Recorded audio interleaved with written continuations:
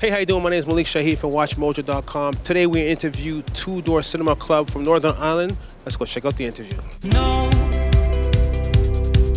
my only goal. Now, you released an album in 2012, which is called Beacon.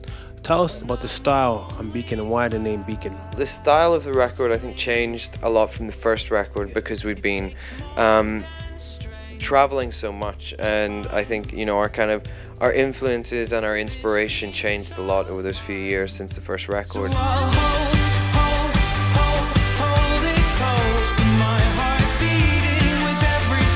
Beacon was kind of a word that summed all of that up in one word.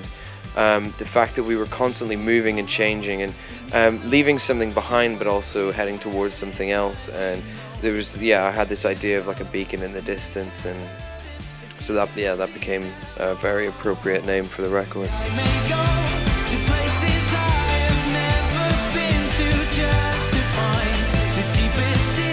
And the album cover was very, very sexy.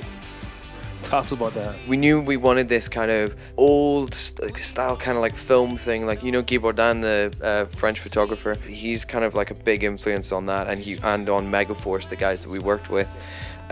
His photographs always have this film-like quality and mystery, as if it's kind of like almost just a still from a movie or something. Something's happened before it and something's about to happen. We wanted that kind of cinematic quality because we felt the record had that. We told these guys, Megaforce, this is what we want, and they drew a picture of these legs. Like, it was just a sketch, and they emailed it to us, and we just said, yeah, that's it, go and take that picture. Talk to us about the single itself, Sleep Alone. It's kind of one of the first tracks that we'd written once we sort of got together to start thinking about this album. I guess it was the first single because it was sort of the track that we felt wasn't such a departure from the first record, so it's maybe not going to shock existing fans. So it's a bit of a transitional track.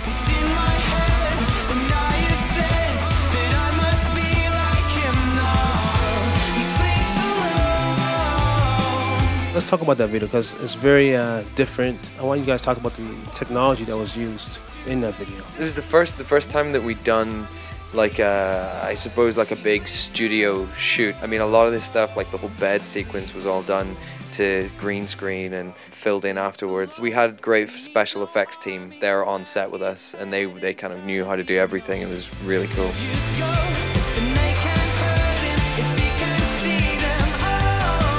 I know you guys also had a chance to shoot a documentary. Tell us about the whole idea and concept behind the documentary. We've kind of done a lot since our last full-scale documentary. You know, the last time we did one was just before the first record came out, and I guess we've done a lot, and we maybe changed as people, and kind of the day-to-day of what we do had changed a lot. Everything we kind of put out in between those two documentaries had a much more kind of comical kind of slant, you know, like little funny tour blogs or whatever, just showing us being drunk or doing silly things and just having a laugh. And as much as we still do that, it's we wanted to show much more of the day-to-day stuff and how crazy sometimes it is, or how boring it is sometimes. And yeah, we're so pleased with the outcome, and I think it really shows who we are, not only as people but also shows us as a band of what we really get up to.